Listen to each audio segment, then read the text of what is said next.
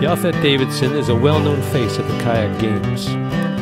As a member of Kayak Sisimiut, he started competing in 2001 at the age of 17. And for most of his 11 appearances, he has been performing consistently at over 100 points, which got him 2 gold medals before he was in the 20 to 34-year-old group, but since then hasn't been enough to put him on the awards platforms.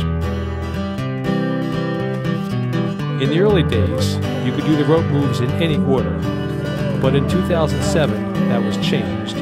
So now, trying to do pekushlugu here in the final seconds is just for laughs.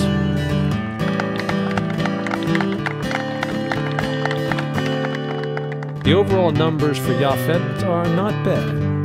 The last couple years brought the average down a bit, but a little practice and training could fix that. In all likelihood, Jaffet is not going to be retiring anytime soon.